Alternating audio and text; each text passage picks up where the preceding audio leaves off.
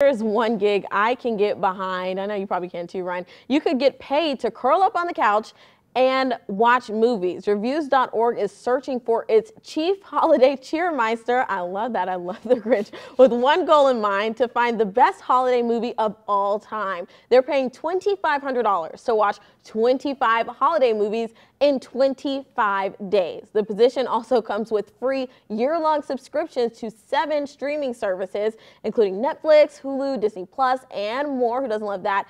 If you'd like to apply, we have a link on the 5 on Your Side app in the As Seen on TV section. We're making it so easy for you here. We got that link right for you if you think you can do it. I don't know. What's your favorite holiday movie? The Grinch, by far. That's why yeah. When they said Cheermeister, I was like, ah, they got you, huh? I know. I might do it 25 days. That's a lot. I gotta say, Home Alone is hard to beat. I mean, that's a classic. Because the reason why it's not too dated. You know, when you watch like a really dated one, I mean, like, you know, like Wonderful Life, it's a wonderful flick.